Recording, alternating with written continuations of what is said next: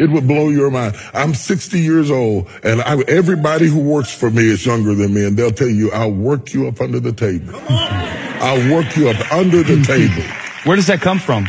My father. My father. Absolutely. My father is rigged. Let me tell you, this chair is about to break. My father's sitting here and my mother is sitting here, and they're fighting for the mic from moment to moment. My grandmother talks to you every now and then. All of my ancestors are sitting on this table all the way back to Nigeria. All of them.